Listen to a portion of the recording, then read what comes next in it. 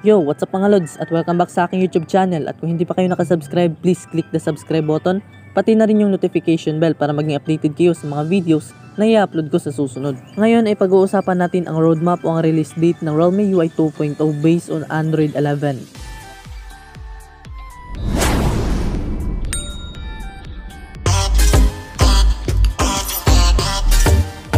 Bago tayo magsimula ay may panandaliang shoutout muna tayo.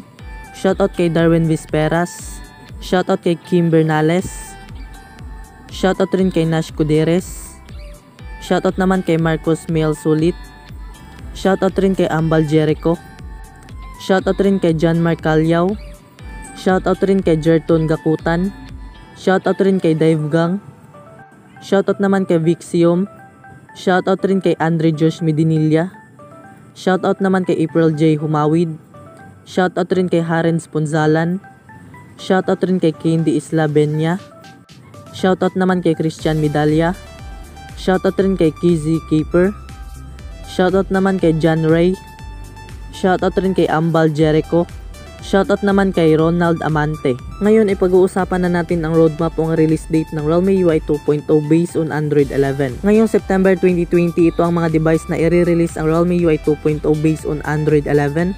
Unang-una ay si Realme X50 Pro. Ang kanyang early access ay ngayong September 24 at ang kanyang open beta naman ay end of October at ang stable release naman niya ay end of November.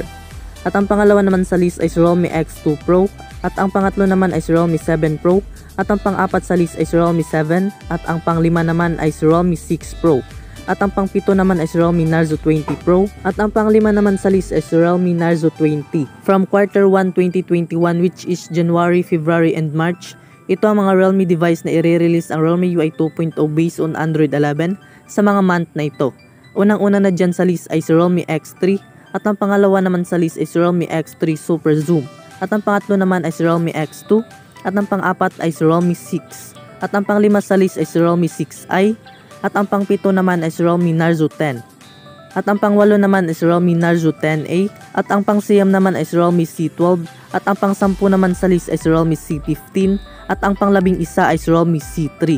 From quarter 2 2021 naman which is April, May and June, ito ang mga Realme device na makaka-receive ng Realme UI 2.0 based on Android 11 sa mga month na ito. Unang-una na sa list ay si Realme X at ang pangalawa naman ay si Realme XT at ang pangatlo sa list ay si Realme 5 Pro at ang pang-apat naman sa list ay si Realme 3 Pro at ang pang-lima ay si Realme Narzo 20A. Ito na ang roadmap o ang release date ng Realme UI 2.0 based on Android 11 sa mga Realme device. Thank you for watching mga lods. Sana'y nagustuhan nyo ang video na ito. At kung nagustuhan nyo naman ang video na ito mga lods, please give it a big like.